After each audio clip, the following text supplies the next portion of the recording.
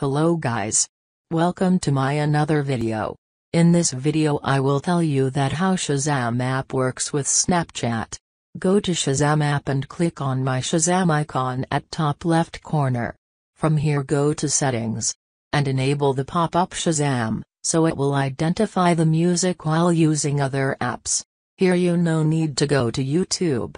Then go to Snapchat. And play any music with an external source. Hold the Snapchat camping the video song that you playing. Then long tap on the screen and wait. At the upper right corner you can see the video detail by pop-up. And after few seconds you will get information on your screen. It will detect the song in a few seconds.